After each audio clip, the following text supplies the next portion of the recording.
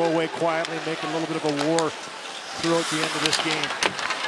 And Ryan Nugent-Hopkins and Vinnie Hinostroza have dropped their gloves. These guys talked last shift. They challenged each other before they went to the benches. They said, yes, let's do it. And they come out and drop the gloves. Two guys that don't normally drop the gloves are throwing some right hands with authority right now. Nugent-Hopkins with some uppercuts, and now he and Hinostroza wrestle to the ice. Louis, you talked about the carryover into next Saturday. Davidson and Hartman, who came together earlier, are jawing now.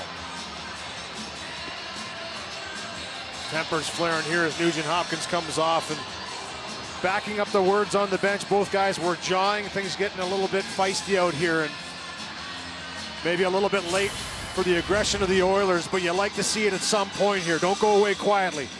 Don't be embarrassed, and that's the shift before. Nugent-Hopkins, Hinostroza have words. They come out the next shift and say, okay, you know what, we talked about it, let's do this. Two guys that don't typically do this. Sometimes those are the most exciting ones.